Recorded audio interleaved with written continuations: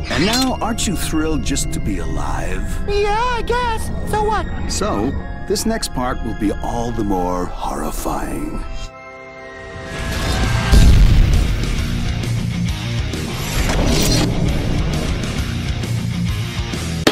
What's up, Internet? Thank you so much for joining us for another episode of Fiction Forge, the show where it's our mission to fan the flames of creativity across the internet and through the hearts and minds of all you amazing, awesome people out there. Halloween is once again upon us, and even though here in South Africa we don't tend to go as all out as other places in the world, it's still one of our favorite times of the year.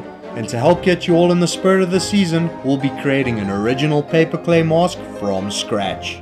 It could even become a yearly thing if you guys dig it. This isn't going to be one of our usual in-depth crafting tutorials, but more like a source of inspiration for those of you looking for ideas. So here's our Halloween offering. We hope you enjoy the hell out of it.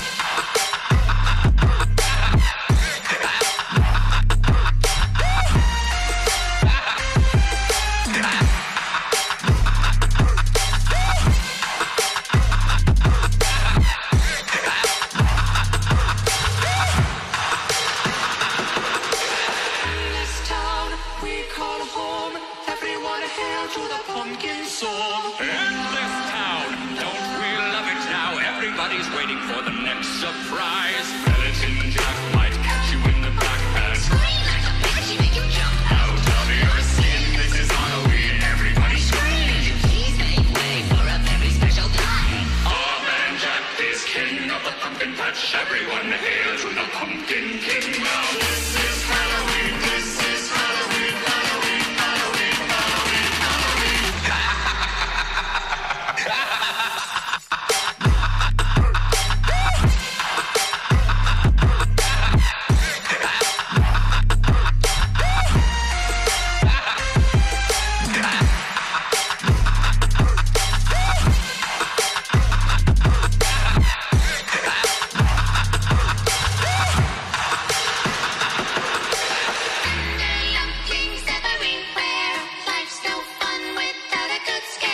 That's our job, but we're not mean. In our town of Halloween. In this town we call home. Everyone hail to the pumpkin song. If you're enjoying the show, please consider liking and subscribing. You would be doing us a massive favor.